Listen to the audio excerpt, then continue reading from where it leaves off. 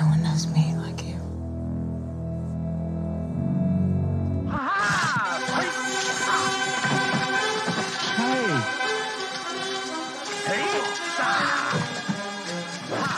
Hey everyone, and welcome to the House of the Conqueror. I'm Johnny B. Crazy, and let's get right into it.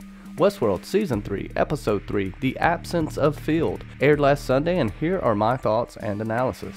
The title comes from the poem Keeping Things Whole by Mark Strand. It was released in 1964 as part of the Sleeping with One Eye Open collection. Let me read it to you real quick and set the tone for this video. In a field, I am the absence of field. This is always the case. Wherever I am what is missing. When I walk, I part the air, and always the air moves in to fill the spaces where my body's been. We all have reasons for moving. I move to keep things whole. Just keep the theme of the poem in mind as we go through this episode. Even though we and the world are fragmented, we are also parts of a whole, is my simplistic interpretation. What does this poem mean to you? Let's look at a few comments. Be sure to leave a comment with your thoughts and you may see them in a future video. My last video of Season 2, The Case of the 5 Pearls and a Hybrid, is getting a few views recently. My god, look at that editing work. Ha! I'm still working on it and have gotten a little better, thankfully. The reason I bring it up is because I have a recent comment I would like to highlight because it ties into this episode nicely. Spoiler, up to Season 3, Episode 3, I have the 5 Pearls being Dolores as Hale and believes Dolores is in Wyatt, Bernard as himself, Angela as the bodyguard, I definitely agree with that, and Emily so she can have the majority share and control of Delos. Now I also have a comment from this week's episode of Before the Dust Settles on Top Shelf Fandom. My theory is it's the Wyatt talking to Dolores personality in Hale. You belong to me. So thank you so much for those comments, and I will say I agree in a sense, but I think it's switched. I think we have Dolores in Dolores and Wyatt in Hale. So, the tale of Hale. Who is she? We get a message for Nathan. The mysterious Nathan is her son who doesn't recognize his mommy. We get to see the humanity or softer side of Charlotte. The original Charlotte, anyways, adding more depth and impact to her death. Now, the question is, who is she? Whoever Hale is, we get the awakening of the newest version of Charlotte. She says she remembers her identity, but of course we are not privy to that information. The most intriguing candidate for me is Miss Abernathy. I want to focus on it being a copy of Dolores, but more specifically, is it the persona of Dolores Abernathy or Wyatt in Hale? Did Dolores purge herself of the Wyatt narrative, or is she giving the most innocent version of herself a second chance? Hale's voice is soft and monotone. She almost sounds like Dolores in analysis mode or the cold calculating Wyatt. For the purposes of keeping this video below documentary length, we will go with the theory that it is Wyatt's persona or just more generally is a copy of the older parts of Dolores. Of course, as we go through this, leave your comments and thoughts below. The key to this, in my opinion, is Dolores' obvious feeling of possession over this host. You belong to me. Bernard has two personalities, and so did Dolores. The rancher's daughter looks to see the beauty in you. But Wyatt sees the ugliness, the disarray. She knows. Dolores is fighting for free will. If it's any other host inside of Hale, this would be out of character for her. She let Maeve and her crew go, as well as letting Maeve choose whether she lives or dies in Season 2. When Dolores is in Escalante, we see her starting to unravel by pulling at the thread as she is trying to complete the maze, as we have seen Hale mutilating herself with a needle, making two parts one in my eyes, two parts of a whole. What Dolores experienced throughout Season 1 was the constant threat of going insane due to the voice in her head that was really her own. Most hosts that broke their loop and became self-aware went crazy because of this. The few that didn't became conscious. Hale seems to be having a similar experience. Hale is called Charlie by her ex, and Nathan wants his old mommy back. Side note, is Hale Charlie, Arnold's supposedly dead child? We see the presence of a child has an effect on our mysterious host. She starts to protect him, while at the same time getting out a little frustration, but there is a clear bond here. When she is dealing out street justice to the pedos, she states, "The harder I squeeze, the more I remember." This is seemingly more and more like Wyatt to me.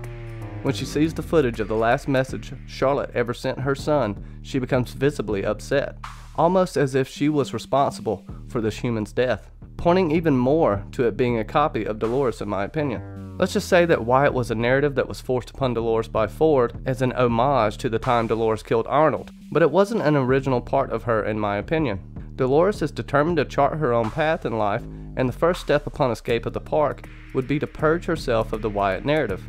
Even though this was a construct of Ford's design, it still was a part of her, a part that she couldn't kill. What do you think about this theory? And is there any evidence for or against this that I've missed? Could the poem this episode is named after mean that Dolores and Hale are just two parts of one whole? Be sure to tell me your thoughts. Let's get back to Hale's story this episode and what she's experiencing. Hosts seem to have trouble, at least in this case, pretending to be someone they are not without a code or a narrative. Hale is trying to cope with knowing who she is, but is having to hide it and pretend to be someone else. It cannot be easy on her system. The real her is always trying to get out. I've discussed her family life briefly already, so we won't get more into that. But as she is going through this process, it seems she is becoming more and more like Charlotte Hale. Method acting and losing herself in the role she is playing is a real thing and happens to actors. Maybe it's more than just becoming the person you are pretending to be. That's a powerful thing in itself. She has to stay in character, and how long before she is said character? DNA may exacerbate this process. Just hear me out. We know that the hosts have DNA at least on the fingertips to cover their tracks, just as Bernard apparently had DNA to be able to get in the lab with Hale in Season 2.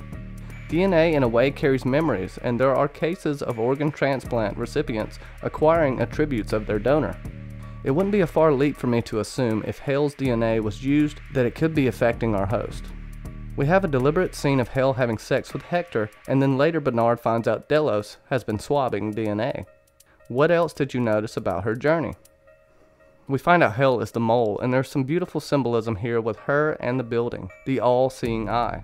We find out Serac and Insight have started taking over assets.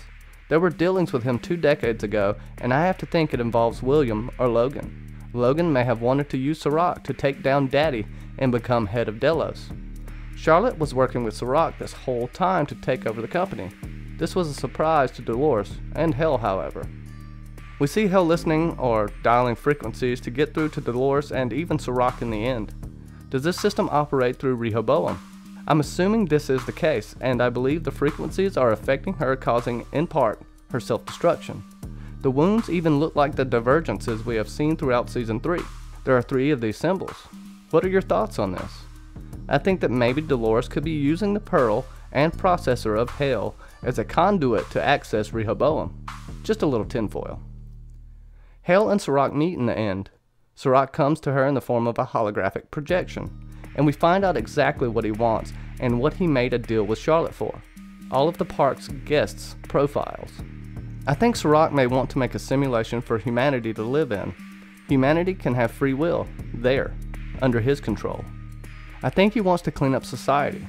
Will Hale betray Dolores? Does Dolores know Hale met with Serac? Charlotte's story is going to be a main catalyst this season, and I can't wait to see more. We can pick up after the events of the first episode of Season 3 with Dolores wounded and Caleb trying to help her. An ambulance arrives and they get Dolores on a gurney. The EMTs are astonished by what they find. One very interesting thing to note here is that Caleb gave Dolores human blood. It clearly helped her feel better. She may have been playing possum, but she was clearly losing a lot of blood. What could this mean in the long run? I'm not quite sure yet, but it seems pretty important. Caleb visits his mother in the hospital again this episode. Ford has said that they have cured every disease, but it looks like mental illness isn't in that category, as we see that Caleb's mother is schizophrenic. Maybe she just isn't rich and powerful enough to afford treatment. But we have seen how fragile the human mind is, and I believe humanity is still trying to unravel that mystery. Here's a tinfoil thought. If this is a simulation, could it be that Caleb's mom's mind is rejecting it? Caleb had his drip implant turned off, but not anymore, and we see that it can be used for more than just medicine. The Insight goons show us that. As I said in the last breakdown, Maeve will have access to the system and be able to manipulate it to her advantage. Caleb refuses to rat out Dolores and poor George dies for it. He tells her that she was the first real thing to happen to him in a long time, and love is in the air. We find out Caleb's tragic backstory in Cornerstone, his mother leaving him at a diner as a child and orphaning him. Caleb was completely abandoned and has suffered through countless pain. Not to mention he is a veteran and lost his best friend Francis. Dolores' story of breaking her loop is beautifully paralleled with Caleb's journey to reach out and grasp free will in Season 3 so far. Dolores seems surprised that Caleb actually made his own choice. We got the full rundown of how invasive Rehoboam is in the lives of every person. Caleb's childhood was known down to the small details, not to mention the rest of his life. Dolores even tells him the future, saying that Rehoboam has predicted it. He will die by his own hand in 10 to 12 years right upon the bridge they had been standing. It's a mirror world, she says. We've seen Caleb's wound in episode 1. Simulation? Either way, a revolution is nigh. I believe there will be tension between Caleb and Dolores. Caleb's combat experience has shown him the horrors of war, and you can't have a revolution without a few dead bodies. At the very least, we will see Caleb try to keep Dolores from killing too many people. And once he sees an innocent person as a casualty, the tension with Dolores and the feelings of love will complicate the situation exponentially. I can't wait to see this play out. Will Dolores and Caleb make it as a romantic couple? All in all, I think this is a very solid episode. And that's my take from this week. If you have anything to add, please leave it in the comments below, and I will be sure to try and address it in the next video. Join me on Sundays immediately after Westworld airs on Before the Dust Settles with Top Shelf Fandom, and every Wednesday at 8:30 p.m. Eastern Standard Time on the Episode Club with Mackenzie L. Burns. The links are in the descriptions below. Be sure to subscribe and hit that notification bell for more content like this. It's very important you hit that notification bell. Check out my Patreon if you want to support my crazy, even though I don't expect you to during these trying times. Buy yourself some food, buy some toilet paper. Stay safe out there. Thank you for visiting the House of the Conqueror. This is Johnny B. Crazy, signing off.